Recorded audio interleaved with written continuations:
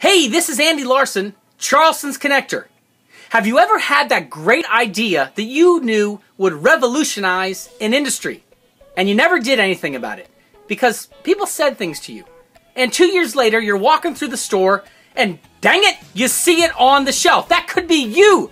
You could have made $1 million. The pet rock. How many times have you walked by a rock and yet they were selling them for $10 in the store? So here's a hard question. What made you not follow through with that idea? It's a very simple answer. A bunch of very nice, well-meaning people told you that it was a dumb idea, or it would never work, or it was just plain too hard.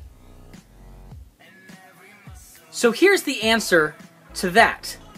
What in those very nice people's lives have they ever done that they've accomplished that was comparable, even halfway comparable, to your goals and dreams? 99.99% of people, the answer is nothing. They are not qualified to tell you not to go after your hopes and dreams. In fact, most people, they would rather make sure that you don't succeed because they don't want to look bad themselves. If you're from the Southeast, my neck of the woods, you know what blue crabs are. And there's a principle called crab in the bucket principle. In fact, watch this video here.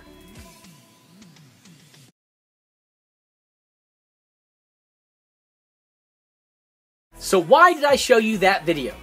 Did you notice an important thing? There's no bucket lid. Because crabs in a bucket, when one tries to get out, the rest of them pull him back. Same thing in our society. If you start going for the gold, if you have this dream, you'll have naysayers.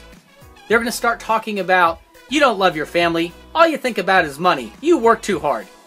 They don't want you to show them up.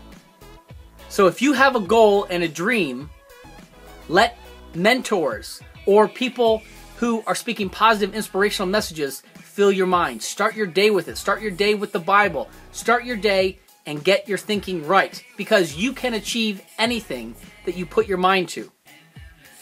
Have a great day, and I hope that that helps somebody, because that type of inspirational thinking helps me on a daily basis.